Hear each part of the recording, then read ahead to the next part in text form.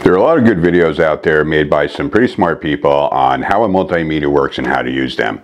Unfortunately, a lot of these videos leave out a few key details that are very important to understand. For example, if you don't know why a multimeter might read 0 volts when you might actually have 115 volts present, you still have not been taught how a multimeter works.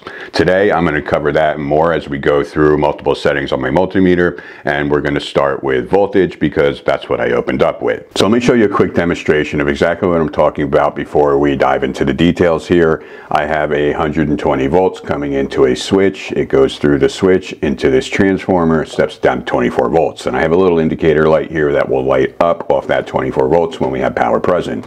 My multimeter is in the voltage setting, alternating current, and I have the proper range. So what I'm going to do is I'm going to take one probe, put it on one side of the switch and the other probe on the other side, and you can see I'm reading 125 volts there. Now watch what happens when I actually turn this switch on. You can see my voltage drops off to 0. Now let me show you one more thing. I'm going to take my probe, I'm going to put it on this metal box. I'm going to take the other probe and put it on the 24 volt load terminal of my transformer, and you can see I'm only reading 5 volts. But when I go to common, I read my 29 volts, which is what I would expect to read. Now the reason why I'm not reading 29 volts when I go to the metal box is because this metal box is not actually part of this circuit.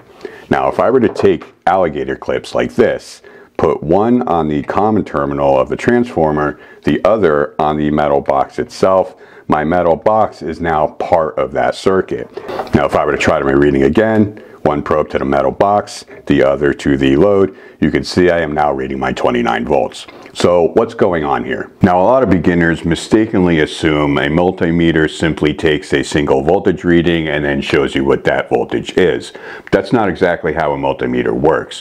What a multimeter really does is it takes 2 voltage readings and then it compares those 2 readings and shows you what the difference between those 2 readings actually is. Now this is called potential difference. So what your multimeter is doing is trying to measure the potential between point A, your one probe, and point B, the other probe. So going back to our demonstration where we were reading 0 volts across a closed switch when we know for a fact we had over 120 volts there, the reason why is because one probe was reading 125 volts, our other probe was also reading 125 volts.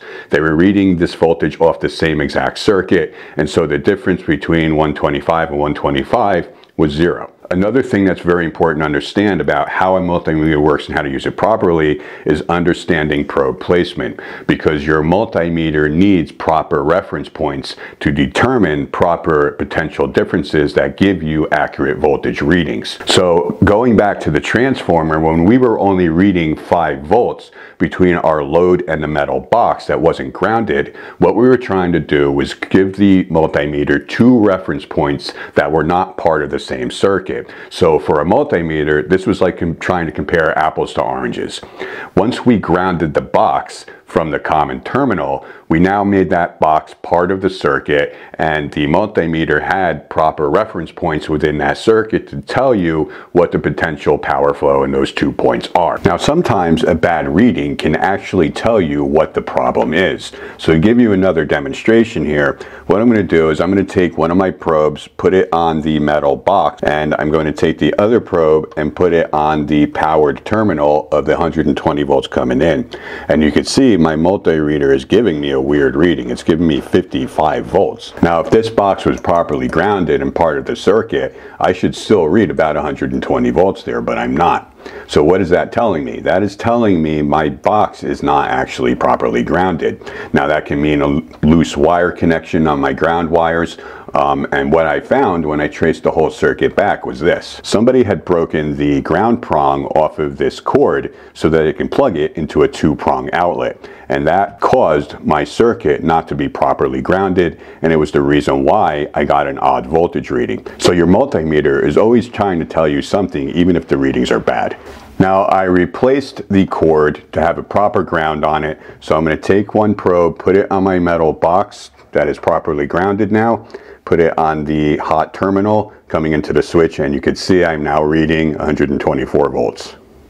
Another key point that a lot of videos tend to leave out is that it's always good practice to kind of verify your readings by using different reference points that should give you the same voltage reading. So for an example, I will put my probe on both sides of an open switch, and you can see I'm reading 120 volts there. Now I can verify this by also using the properly grounded box now and the terminal, and you can see I am also reading 120 volts there. So I'm using two different reference points to get the same voltage, which is verifying my readings. Now what I just did is I plugged this box back into our broken cord with the broken ground prong on it, and what I'll do is I'll once again do a voltage reading between one side of an open switch and the other, and you can see I'm reading 124 volts, but when I go from the box to the terminal, you can see I'm now reading my 58 volts. So I know my reading is not confirmed. There's something odd going on there, and I need to start looking for a problem. Now, in using those two different reference points to verify my readings, what I was able to figure out was that the problem was not with the actual power coming in, because if I actually had a drop in voltage in the power coming in, I would read that 55 volts either way. But because I read 125 coming in, but only 55 to the grounded box, I knew my problem was with the ground circuit and not the actual power supply. So understanding how these things work can actually make you more accurate and pinpoint actual problems when you're trying to diagnose things, rather than being fooled by your multimeter and misdiagnosing parts that you think are bad, but they're actually good.